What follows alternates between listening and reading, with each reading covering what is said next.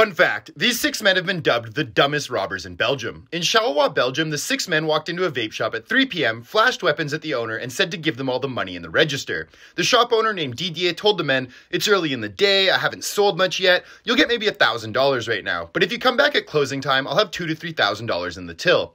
After a bit of pushing and shoving, the 6 men left the shop, and Didier called the police, who didn't believe the men would return. At 5:30 p.m., the 6 men returned, again demanding all the cash in the register, to which Didier told them, "You need to buy a watch. I said come back at closing time, which is 6:30. The 6 men, again, left. At 6:30 p.m., the 6 men returned once again to collect on their promised cash, at which point they were arrested by plainclothes police officers who were already in the vape shop waiting for them. 5 of the would-be robbers were arrested, while a 6th managed to escape on foot.